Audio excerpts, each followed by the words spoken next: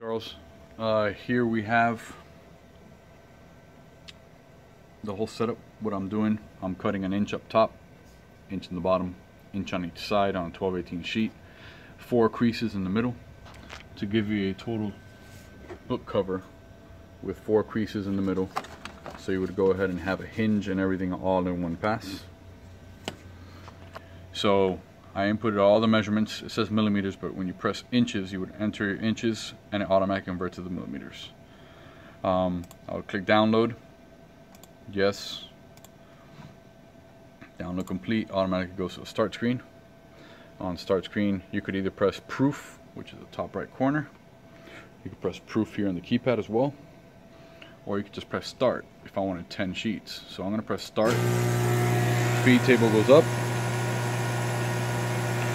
Then it's going to go ahead and feed through the machine.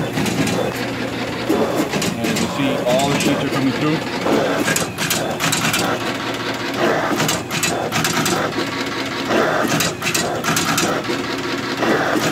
Every time it stops, it's doing those 4 creases. I'm cutting both sides, the head and the tail.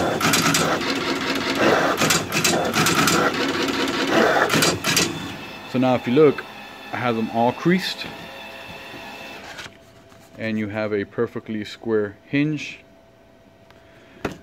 And if you go ahead and gather all these together,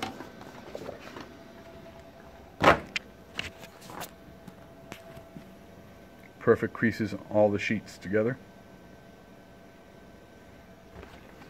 and they're cut down from a 12/18 sheet of paper.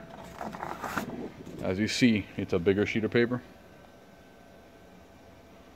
And it's also shorter now because I cut down the edges all the way around.